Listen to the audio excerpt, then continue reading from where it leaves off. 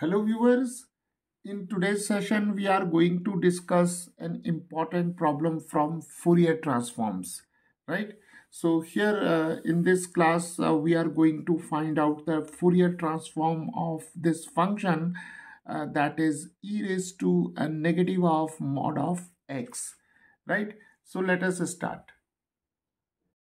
So let us first define the Fourier transform of a function. Suppose we have a function, say f of x, then the Fourier transform of the function f of x is capital f of x, which is given by this integral, that is minus infinity to infinity.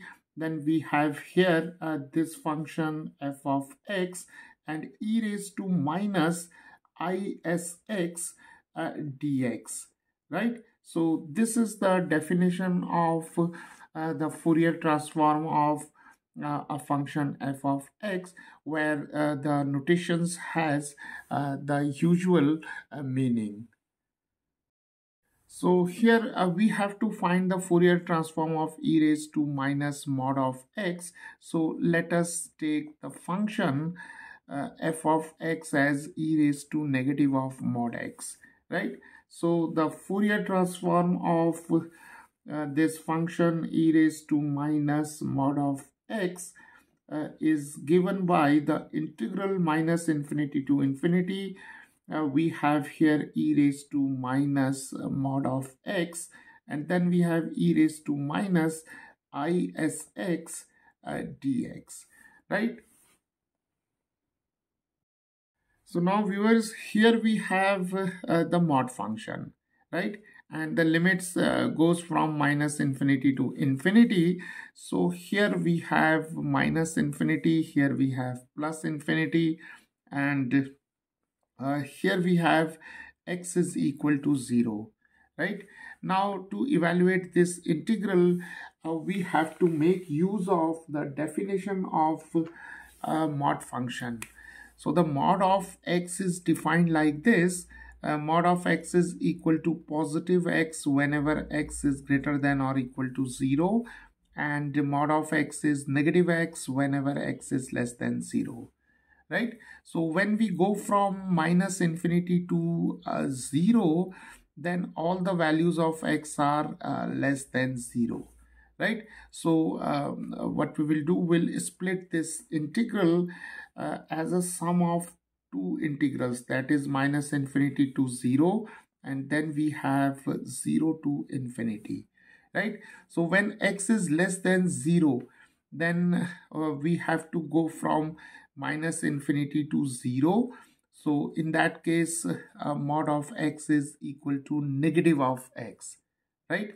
So here we have e raised to negative, and mod of x is negative x, and we have e raised to minus isx dx, right?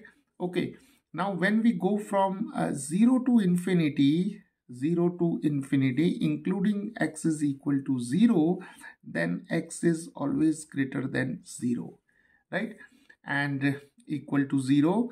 So when x is greater than or equal to 0, mod of x is given by positive x, right? So when we go from 0 to infinity, then we have e raised to a negative of, here we have positive x, and here we have negative isx, and here we have dx, right? So the mod function allows us to split this integral as a sum of two integrals. One is from negative infinity to 0, and the second one is from 0 to infinity, right? So when x is less than 0, then mod of x is equal to negative x, and when x is greater than or equal to 0, then mod of x is equal to positive x, right? So now let us simplify the integrands, and then we can easily solve these two integrals. So now we can write minus infinity to 0. Here we have e raised to minus plus. So we have e raised to x, e raised to minus sx dx, and then we have 0 to infinity, and then we have e raised to minus times plus, here we have negative x, e raised to minus isx and dx, right? So let us write these two integrals as minus infinity to 0, and here the bases are same, so we can add the exponents. So we have e raised to x plus minus isx dx, and then we have 0 to infinity e raised to negative x, and then we have negative isx, and here we have dx. So now we can write negative infinity to 0. Here we have e raised to x, taking x common, we have 1 minus is, and here we have dx, and then we have 0 to infinity and e raised to negative x, and we have 1 plus is, and here we have dx. So now let us solve these two integrals. Let us call this integral as I1, this integral as I2, right? So I1 is from minus infinity to 0, e raised to x, 1 minus is, and here we have dx. So let us solve this integral by method of substitution. So now let us take u is equal to x times 1 minus is, right? So now du over dx is equal to 1 minus is, because the derivative of x with respect to x is 1, right? So now dx can be written as du divided by 1 minus is. Now let us change the limits. So when see here x varies from negative infinity to 0.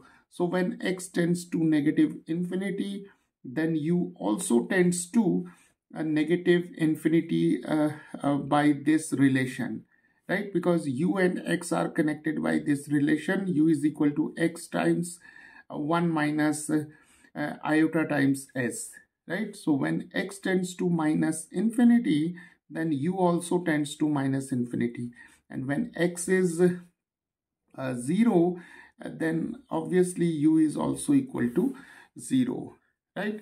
So now this integral I1 is equal to we have minus infinity to 0 e raised to u, and here we have for dx we can write du over 1 minus is, right?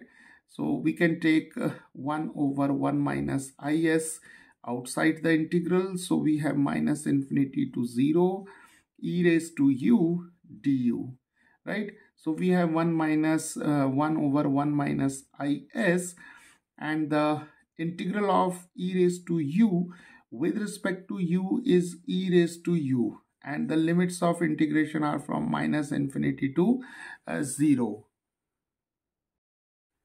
So now substituting the limits, we have 1 over 1 minus is, and here we have e raised to 0, and then we have minus e raised to minus infinity, right? Now here e raised to 0 is equal to 1, and e raised to minus infinity can be written as 1 over e raised to infinity, and e raised to infinity is a large number, that is infinity, and 1 over infinity it tends to 0, right?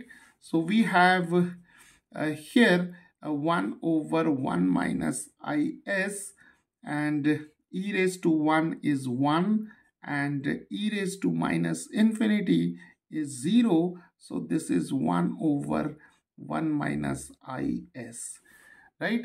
So here's the value of this integral I1 is equal to 1 over 1 minus I times s.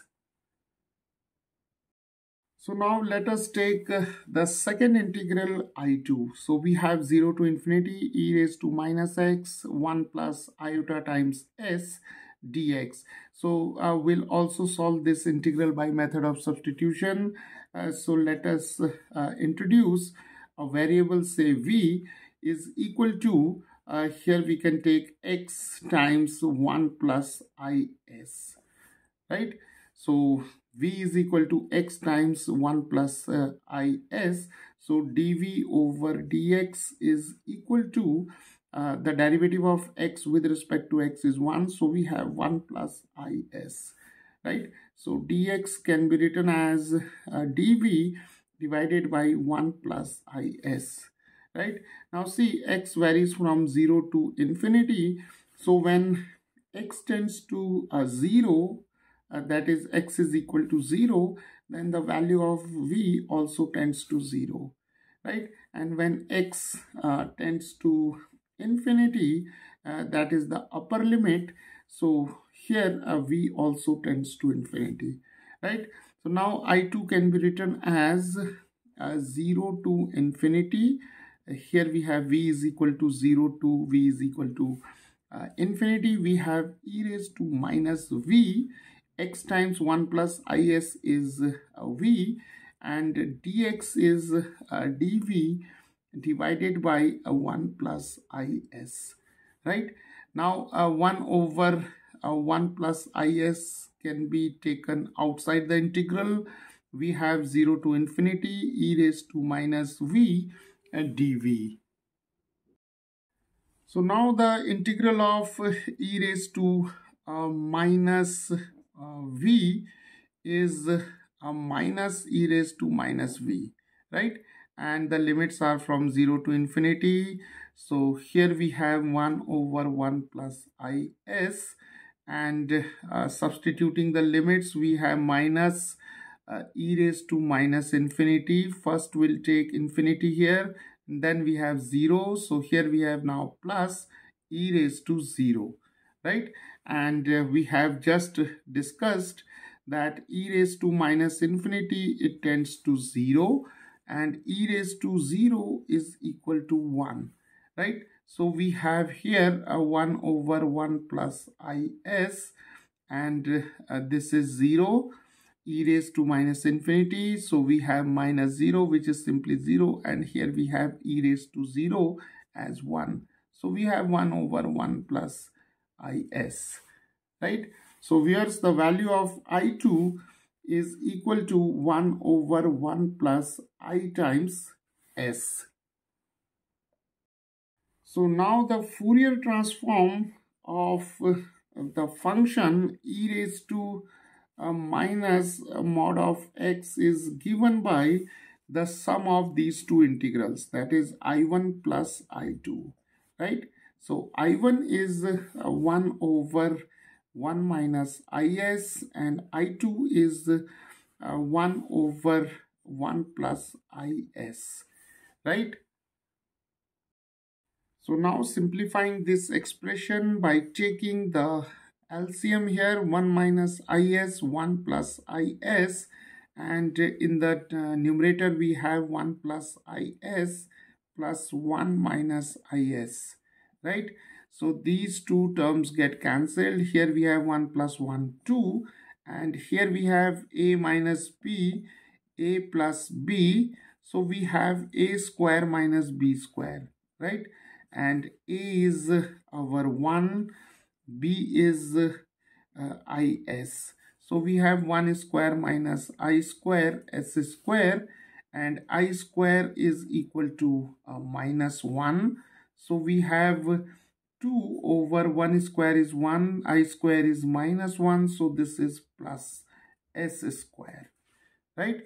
So the Fourier transform of e raised to minus mod of x is given by 2 over 1 plus s square.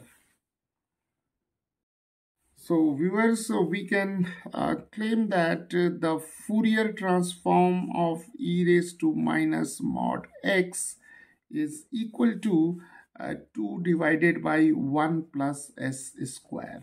And this is how we can find out the Fourier transform of e raised to minus absolute value of x.